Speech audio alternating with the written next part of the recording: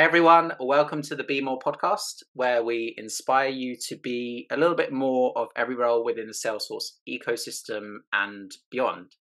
Today's session is a very special session for me, kind of close to my heart as a member of the LGBTQIA plus community.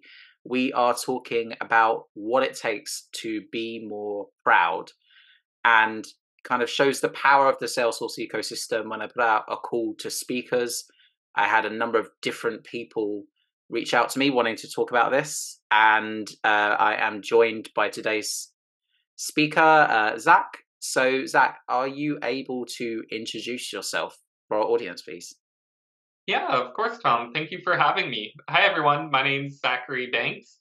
I am a Salesforce platform owner at Link Logistics. So, Link Logistics is a commercial real estate company, and I oversee the engineering, architecture, operations, and administration of the Salesforce platform. So, that occasionally means, getting dirty, designing architecture, dealing with admin tickets myself, helping out developers with their code, and sometimes dealing externally with different vendors or partners to get the job done. Outside of Link, I'm 12 times certified. I'm one certification away from system architect. I've Nice. also gotten Salesforce MVP. I ran the Austin, Texas admin user group for 5 years. And now I help out Melissa Shepard with the Boston Architect Group. And I'm excited to be here. Yeah, awesome. Well, thanks for making the time to have this conversation today, and definitely somebody that I've known about in the ecosystem for a while. And without sounding a little bit creepy, you have been on my speaker list for a while as well. So it was just as well. Otherwise, I was going to get you to talk about Apex or something. So I'm glad Yeah, we're talking about this. So this is more fun. yeah, exactly. We can kind of be ourselves and kind of maybe less technical as well. So that's great. So thinking about your role now and kind of pivoting a little bit, your role for the rest of this session really is ultimately what it takes to kind of be more proud and as a result kind of more authentic in what you do and kind of within your working life and the Salesforce community. So thinking about things kind of from that angle, how do you think that you embody that when you interact with your coworkers or other people within the ecosystem? Yeah, I think that's a great question. So, how I embody that when I'm interacting with coworkers or others in the ecosystem is I just try to be open about it. Doesn't necessarily mean I'm openly flaunting it or shoving it in people's faces, as one might say. But just as how somebody might like talk about their husband or wife, I'll say, "Oh, me and my partner did this," or I'll just drop subtle words and think it's Mm, entirely because it is normal, and I just want to normalize that type of conversation. yeah, perfect. And I totally get that as well. And maybe just a kind of personal like curiosity thing. Do you tend to use the word partner or would you use another word? I tend to use partner, and it's Yeah. really interesting because I feel like over the years I've seen a lot of people, even straight people, start to use the term "oh my partner." Mm. Yeah, and I think it's kind of better. It's gender neutral as well, which is another thing. And yeah, I think it's just kind of a more acceptable way of talking, really, and kind of puts everybody on the same level, same kind of playing field by using a term that's applicable to everyone. So, how do you ensure that you kind of don't take your eye off the ball, kind of when it comes to talking about these things and who you are? Like, for example, if somebody were to perhaps presume you are something that you're not, would you make a point of correcting them? Would you almost let it slide? Like, how does that work, or does it kind of depend? It's always funny when that happens, when somebody asks me about, like, if I have a wife or Yeah. a girlfriend, and I just subtly correct them and say, "No, I have a partner," or I'll say boyfriend if I need to be more direct. But I just very subtly continue the conversation, Mm, and I feel that's enough of a tell where they'll typically correct themselves. Occasionally, you'll get those people that are, like, weirded out, they're like, "Oh, you're gay?" And then they turn the whole conversation into that. And I'm like, yeah, let's move on from that. Yeah, yeah, I totally get that. Kind of gently correct them and then move on. I think that's possibly something that I would lean into as well. So kind of thinking about this a little bit more now for anybody else in the ecosystem that's perhaps not out to anybody or their co-workers, because appreciate it's different coming out on a personal level and on a professional level. What advice would you give to somebody that's kind of looking to embrace things more and kind of be more open with people? Yeah, so in my journey of being open, so I've been open and out and proud since I was 14 years old. So right in high school is when I first came out. I wish I had known then that it would just constantly always be a journey of coming out because you're always Yeah. telling people, like, oh no, it's this. It's never a one and done type thing. In terms of the ecosystem and being comfortable, I think the ecosystem's a very safe place. Everyone's Mm. very accommodating. Salesforce itself has equality as one of its core values. I've noticed some people over the years, you can probably think of one that, thinking about off the top of my head, somebody that's a little rambunctious, how they've come out recently. Um, and I think the ecosystem is a very warm and welcoming spot that can, allow people to talk about it more freely. And the more you talk about it, the easier it becomes. Yeah. Okay, I think that's great, and I think kind of coming back to the Salesforce of it all, really, like the equality being one of Salesforce's core values, and the other internal initiatives like Outforce kind of naturally ripple through the community, don't you think? Yeah, I think Outforce does occasionally ripple through the community. Whenever I've interfaced with Outforce, and maybe I'll get in trouble for saying this, it always seems like an employee focus group. And so the community is kind of like an afterthought Mm, for Outforce itself. But I think the community team does a really good job of bringing that like correlation of, LGBT pride. yeah, yeah, definitely, and I think for all intents purposes, it is more internally facing. That's definitely my understanding of it. But I know that there are kind of, how do I describe this? Like offshoots of it happening at events. Like there are LGBTQIA plus meetups like happening at Dreamforce, um, and some of the people involved in that are perhaps some of the people involved in the Outforce work internally as well. So I think it does definitely have an impact, and I think it again just kind of makes everybody equal and ensures that Salesforce remains inclusive, which is great to kind of hear. So thinking about yourself and your own journey ultimately kind of with coming out, if you were going to go on that journey again, like is there anything you would change or do differently? Do you think perhaps you approach certain situations in different ways kind of now that you're older and wiser, or would you not change anything at all? God, I feel like everyone would want to change some stuff.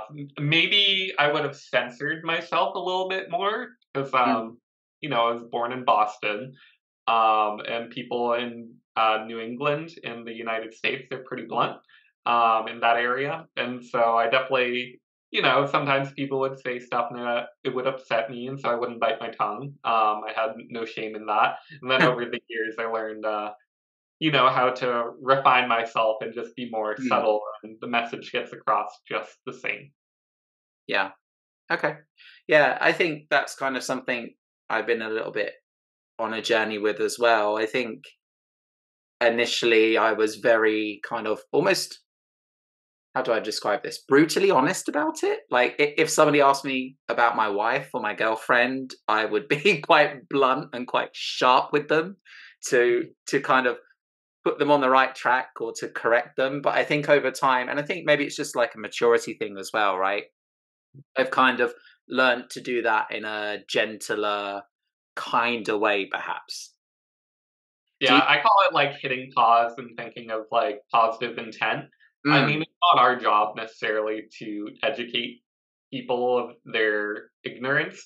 But Yeah. there's a way to go about it. You can be sharp and pointed, and what's that saying? You go a lot farther with honey rather than vinegar, or something like that. If you're sharp and pointed, people are going to remember that negative experience. Where if you just, treat it like normal, have continue the conversation, don't draw attention to it, just, it's business as usual, so to speak, goes a lot better than just, calling someone out. 'Cause no one likes to be called out or No. be told they're wrong. Yeah, exactly. And kind of if you do fall into that trap, as I learned, you then encourage the kind of aggressive behaviors from whoever you're talking to as well. Like they'll either become really passive or really aggressive, usually, in my experience, really aggressive. And ultimately, you don't really want to start an argument with somebody unless, well, you don't really want to start an argument with somebody. Let's leave it at that. Especially if you're in a work circumstance, right? You want to remain professional, polite, and kind of diligent. Do you think that's important too? Yeah, I think so. Of course, you should have boundaries of what you'll put up with. Obviously, if Mm. someone's being like outright homophobic or Yep. whatever, for the most part, I found all my managers to be very supportive. I've very rarely ever had an incident where somebody's just like outright homophobic. Maybe when I first got started, like working corporate in like 2014, 2015, but I haven't had anything considerable since then. And if I do, I would just go to my manager and they would Yeah. handle it. Yeah, totally get that. And I think similar journey myself, really. I think there was one conversation way back when I was talking about giving blood, and in the UK, if you have sex with men, you can't give blood for 12 In the US. months or something like that.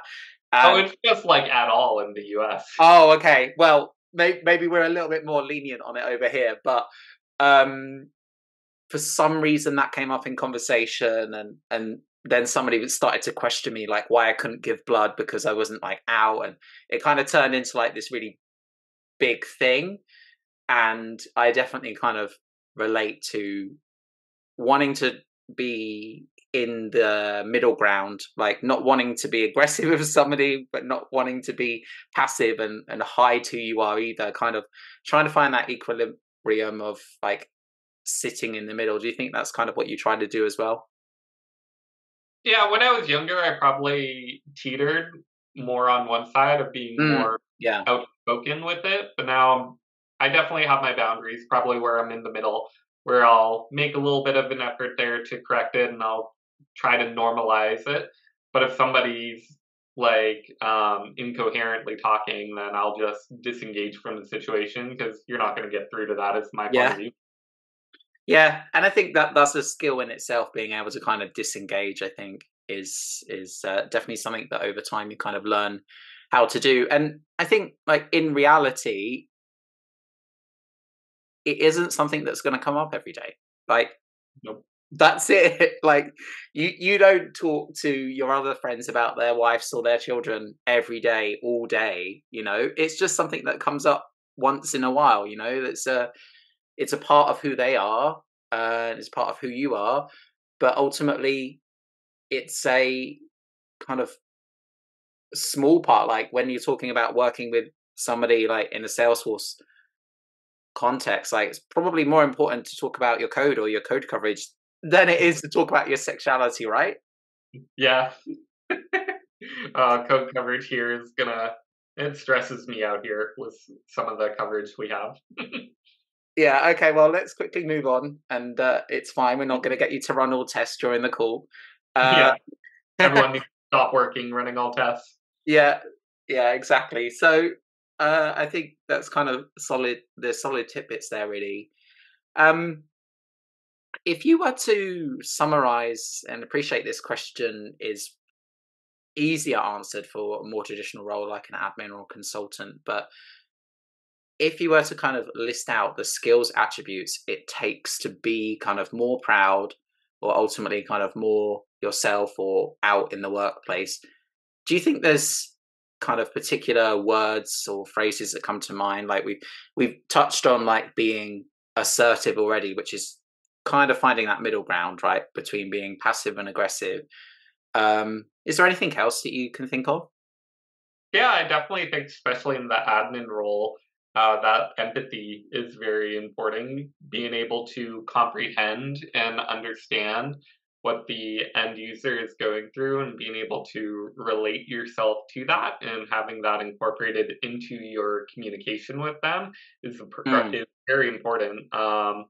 That just helps translate in so many ways, whether it's being out and proud and being able to understand maybe somebody's, ignorant, and this could be the first time they're interacting with a queer person, or it's somebody who's, they have many family members. Oh, I have a gay cousin, always comes up, I feel. Uh, or if it's just somebody that doesn't know Salesforce altogether, that empathy skill is just so very important, being able to relate and connect to people in order to serve them. mm, yeah. Okay. Yeah, I think that's a really great skill, as you said, like for admins, but it's also transferable to developers, consultants, architects as well, right? You need to a certain extent, put yourselves in the shoes of that user, whoever it is you're talking to, kind of embody what they may be feeling and understand not only their functional requirements, right, or technical requirements, but their emotional needs as well, because I think that's important too, right? Yeah, I agree. I see this so much in the ecosystem. The Salesforce developers are so intelligent. They can write amazing code. But if I go and ask them to go consider this requirement and build out this permission structure on a perm set Mm, or whatever, it I've lost them. That's not their expertise, and that's where the admins really come in and shine because the developers, at least a lot of the developers I've interacted with, there's always those rock stars, but then become dev leads or architects or mm, whatever, where they don't really consider the end user experience, or they really incorporate that into their design, or even just get familiar with the out of the box functions. They always just jump straight into that Apex code. Um, I definitely think admins are a lot stronger than developers in terms of those personal skills, and maybe that's a controversial opinion that'll get me in trouble with this, but developers geniuses, but I did it myself for years, and I definitely resonate with some of them. I would not put in front of business stakeholders. mm. Yeah, I can understand that, and I think maybe the fact of the situation there is that the admin has had opportunity to do it more, Mhm. therefore has had opportunity to do it wrong more times, and has therefore They've probably learned learned. from it, right? Yeah, they've touched the hot stove, so to speak, and Yeah, maybe it's on, maybe it wasn't. yeah, yeah, definitely. So, kind of thinking about this, like in terms of what you do and how you do it, and a bit of a kind of a bonus question here, but when you're designing a system, are there particular principles or kind of ways of working that you think can help make a system more inclusive of everybody? Like just picking an example here, Salesforce, a couple of releases back, introduced the gender neutral salutations I was and thinking the of that. pronouns fields. Like, what other things have you come across or heard about that you think are examples of that? Yeah, whenever people update their Pardot web forms or Marketing Cloud web forms to Hmm. actually write to that, where they ask their preferences, Yeah. I think that's always a big win because I can think of quite a few implementations I've worked on where that's not always there, even though the setting might be turned on. I think that's a big win. And then considering accessibility in general, Hmm. in terms of LGBT folks' impact, the pronouns one is really huge. It's a very low lift for a Mm. big impact. Definitely from a marketing point of view, that type of information can help you build more inclusive communications to people too.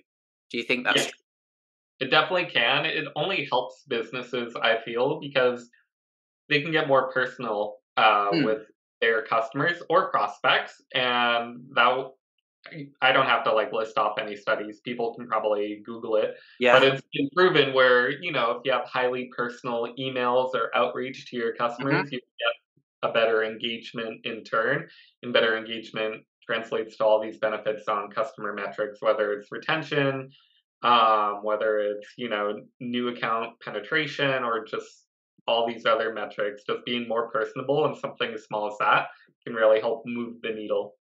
Yeah, definitely. And it kind of helps further spread the message of inclusivity and love really by making sure that all segments of your client database, whatever it is, are represented and kind of feel that they're heard. So I think that's a great message there. Thinking about this now as an opportunity to clear something up in terms of what it means to be kind of more proud or be kind of out in the ecosystem, is there like a common misconception or like myth that you'd like to perhaps dispel or clarify what it means to kind of be out in the Salesforce ecosystem? Is there anything that kind of comes to mind? Yeah, I don't think there's any one definition because it's different for everyone else. Mm, I think just being out and being able to talk about it is, my definition of being out in the ecosystem. Just you don't have to like flaunt it, nor that not that there's anything wrong with flaunting it. If that's what yeah, you want to like talk about all day long, like you do you. But I think at least being open to talk about it if it comes up, or just suddenly, doing that redirect where possible.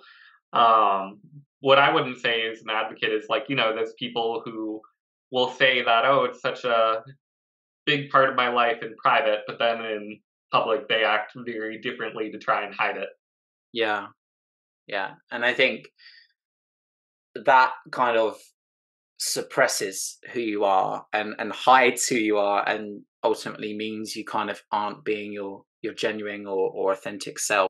What else do you think, like in terms of what Salesforce is doing with its core principle of equality, with its employee programs including Outforce, and perhaps with certain characters being gender neutral and having been gender neutral since their inception? Do you think there's anything else there that Salesforce is doing that's kind of really helping this cause? Oh, Salesforce does a lot. I know because Mm, I've marched with them in one of their prides back in 2016, 2017. It was in Dallas, and it was without Force. So I should probably correct myself. They have done stuff with the yeah. community. Didn't want to sound like I was bashing on them too much. But I feel like there could be a segment of Salesforce that does more LGBT stuff with the community. That's not necessarily just Outforce if their mission is employee resource group. I think what Salesforce has done with the characters has created the opportunity for a lot of people to relate to that in media in which they don't typically see someone like themselves. Sure, it's a mascot for this major company brand, but still, it's representation, and representation matters at the end of the Yeah. day. I think it's been working out for Salesforce.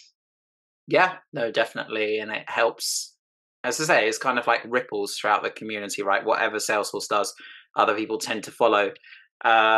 So yeah, I think that's great. And kind of testing you now, but can you tell me which of the Salesforce characters are gender neutral? Astro, Yeah. uh, not Cody. Happy, Appy, Happy and Astro. um, I don't think Appy is, but I was thinking Sassy. Oh, well, Sassy's like a. I know Sassy's a character, but like Sassy's also like a stop sign, like do not cross, like no software movement. Like it's not humanoid. That's stored. Yes, that's right. Okay, fine. Jeannie as well uses they them pronouns. Oh, gotcha. So they're definitely kind of they have the representation there in the characters subtly by their different pronouns. So and there are, I don't know if you've tried it yourself, but there's a number of great kind of trailhead modules on kind of equality in the workplace and kind of being more equal as well. Have you had opportunity to check those out? I think I did them years Mm. ago because Yeah. I've been on Trailhead since it like came out, and I feel like that was one of the earlier badges. So I've done them, but it's been a while since I've done them. So Yeah. maybe we could revisit them. So yeah, that's great to know. And as I say, these ripples spread throughout the community. So I'm glad that Salesforce is kind of on the mission here too. So thinking about this and ultimately kind of wrapping this session up now, unfortunately. But before we do go, is there a way for people to connect with you? Do you have any particular content that you'd like to shout out or share? I haven't been working on too much content as of lately. Every now and again, I'll get like the energy to blog or do like a podcast type thing on Twitter Space, Mm, or I'll do, something random that I wouldn't think I'd normally do. Like Salesforce did a TV show at one point, The Legends of Low Code. But for the most part, people can always consistently find me on all social medias at TechieZack, TechIE, then Zack, ZACH. Very mhm. consistent across Yeah, Twitter, everything. LinkedIn, yeah, everything. Yeah. Okay. And I guess if somebody listening to this and they happen to be in the Boston area, obviously more than welcome to join the user group as well. Yes, so I know Salesforce Saturday meets once a month, and that's Daniel Gordon and Antonella that are in charge of it. Admin group, they meet at least once a month. Architect group, we try to meet at least once a month. Developer group, same. So at least once a month, there's Yeah. multiple meetings. Okay. Awesome. And as well as that, you're involved a little bit in the Ohana Slack too, right? I was just having a conversation about it. So I'm probably going to be stepping down this week. So Right. I don't know when this podcast will come out. I did help out last year when, rest in peace, Megan Brodkey, she passed away. So I did help out. I built out a couple of automations for them. I migrated people. So Slack has this really silly feature I learned where you can only have one read-only channel in the version of Slack that Ohana Slack was on. And the one read-only channel can only be the original general channel. General. Yeah. And so we had to migrate everyone like off that, turn that into read-only, and then we created general 2 in it. So that way the Ohana Slack admins could actually have a spot to send a message to everyone without Post. doing a Yeah. mass DM. Mm. Yeah. But No. yeah, I did help out with that, and I've also helped out with Texas Dream In on sponsorships, and I think that's it recently. Mm. There's probably something I'm forgetting, but Yeah. that's what I mean. Like, I'll pop up somewhere.